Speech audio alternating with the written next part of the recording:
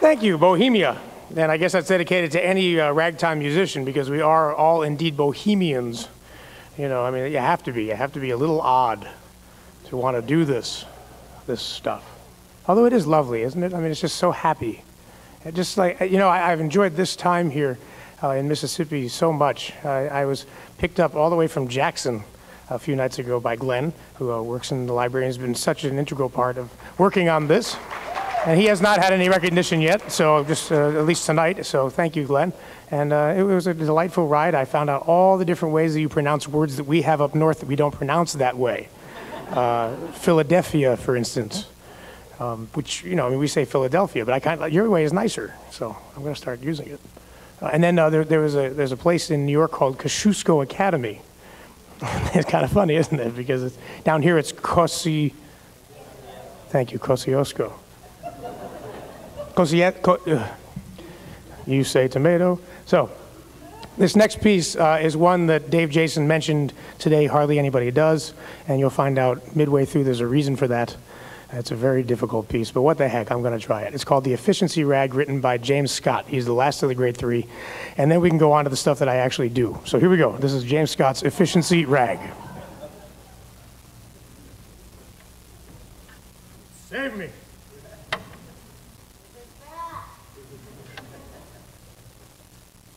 It's used now. Oh, I'm probably in trouble. I should take that off. Although it takes the glare away, doesn't it? The Steinway people would like me to let you know that I'm playing a Baldwin tonight.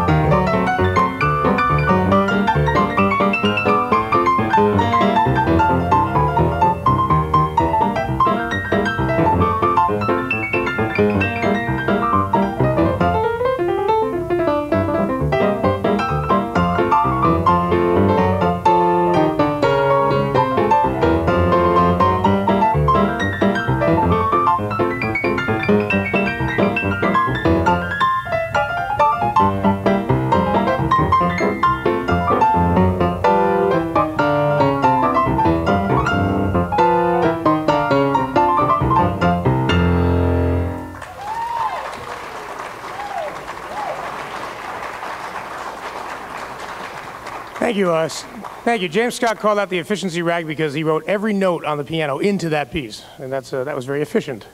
So in fact, he should have just stopped there.